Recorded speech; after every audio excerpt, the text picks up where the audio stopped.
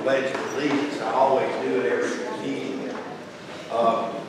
But I was just extending the prayer because one of our pastors could not make it. That was doing the regular prayer. And Mr. Steve came in to fill in for him, so I won't allow him to say a prayer in the lead because we can't not have another prayer. I agree with that. So I'm calling to order the Brooks County Board of Commissioners regular monthly meeting Monday, February the 6th, 2023 at 7:06 in the p.m.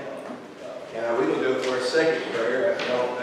Our county attorney is a very good Christian man, and he could lead us another prayer, and then we're going to do the pledge of allegiance.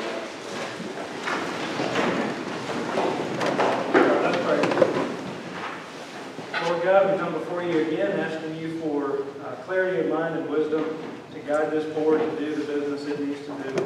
God, we know that your word is a lamp unto our feet and it guides our paths, God, so we rely on you, your spirit, and your truth to guide this board. And God, I pray that we would all do your will, whatever